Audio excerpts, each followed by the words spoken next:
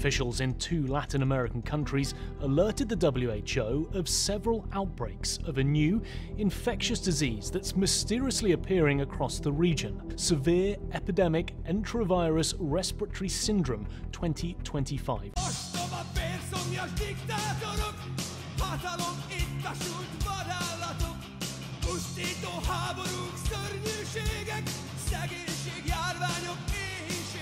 At this stage, communication is key, and communication should include not just scientists with data, but also social, religious, and political leaders. No one is safe until all of us are safe.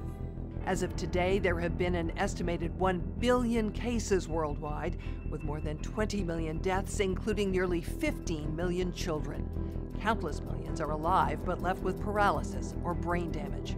The most successful countries are those which invested in preparedness and trained for this moment years in advance.